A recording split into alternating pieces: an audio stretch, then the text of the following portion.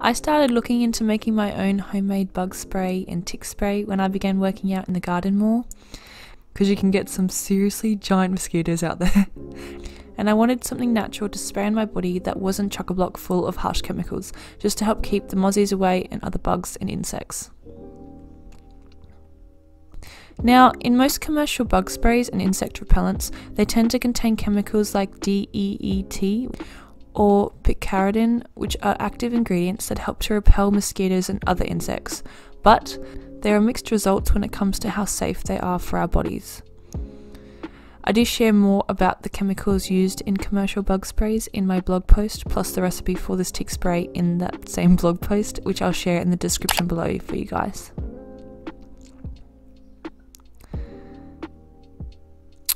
Now, I love to use this tick spray anytime I go out hiking or camping out in the bush, because you can find quite a lot of ticks out there, and this spray is a really great way to keep those ticks and other bugs away. Just one thing to keep in mind, this spray reeks when it's wet, but the smell does disappear as it starts to dry. So do rest assured knowing you won't be smelling so strongly of vinegar the whole time you're wearing it. It does dissipate after a while. This recipe is also really cheap to make, and you'll probably already have all the ingredients in your kitchen at home already, which just makes it even easier. I like to reapply this tick spray often once I feel that it's starting to wear off a bit, just to make sure that it's potent the whole time I'm out in the bush, to make sure that no ticks or anything get on my skin. So I like to apply it every 2 hours or so while I'm out hiking in the bush, just to make sure that it still stays potent on my skin. This is just my recommendation. You don't have to do this if you feel that one application is enough for you. Just go by how you feel.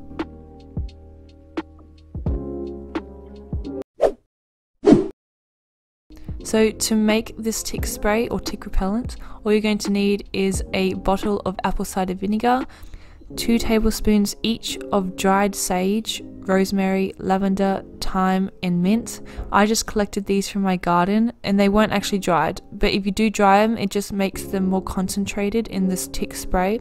I just collected fresh sage, rosemary, lavender, thyme and mint from my garden, but it is much more recommended to dry them out because you'll get a more concentrated spray at the end. However, if you're short on time like I was, you can use fresh herbs as well. Then you're going to need a large glass jar with an airtight lid to store these herbs and apple cider vinegar in while they sit and infuse together. So to make the spray, put the vinegar and dried herbs or fresh herbs into a large glass jar. Then you want to seal it tightly and store on your countertop, or you can place it somewhere where you know you'll see it daily.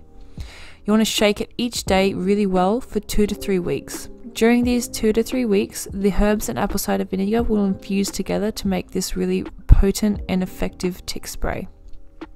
It was really interesting to see how much it had changed over the first week, to see the herbs start to, I guess, shrink in size, and the colour of the apple cider vinegar started changing as the herbs infused with it. It was really cool.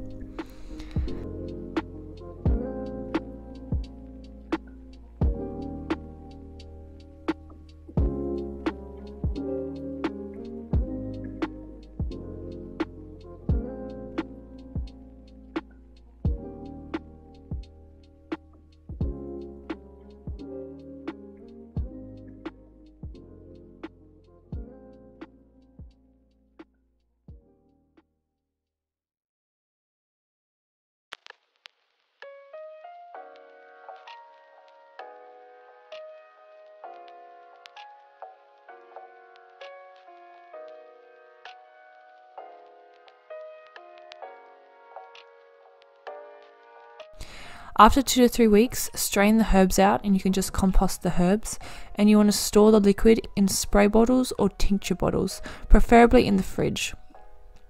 You can use this spray whenever you need serious bug control. It's not just effective for ticks, it actually helps keep other bugs and insects away as well. So if you find you're just surrounded by mozzies, this may be a really helpful spray to use for that as well.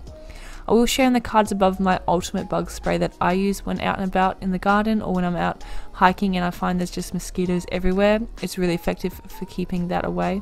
I'll also share in the cards above a bug balm that I love to use, which is just really soothing and moisturizing on skin as well, and can help keep biting insects away as well. Now, a fun little fact, this tick spray can actually be used as a tincture as well for any illness that you may have, as this mixture is very strong and has antiviral and antibacterial properties. So for adults, the dose is 1 tablespoon in filtered water, and you take it several times a day. For kids over 2, the dose is 1 teaspoon in water several times a day. Now, it's always important that you do a tester on your skin before you start applying this spray all over, just to make sure that there's no adverse reactions, so you don't have any allergic reactions to the spray. Same with the tincture. You want to start off just by taking a small little amount to make sure that there's no adverse reactions, and if everything's fine, you can continue to use. Otherwise, if you do find that there's any irritation or adverse reaction, cease use immediately. Yeah, that's how you make this awesome, effective tick repellent. So this is an all-natural, chemical-free way to keep ticks away. Again, it's recommended to reapply often if you are going out bushwalking or you're in the bush or hiking and you want to make sure it's really effective. You want to keep reapplying it often to make sure it's still very strong and very potent on your skin. But again, just always test a small little bit on your skin to make sure there's no allergic reaction or no adverse reaction. If it's all fine, you're good to go. So I hope you guys enjoyed today's video and do try it out. Do let me know. I hope you enjoyed it, and I hope to see you again in my future video. Bye.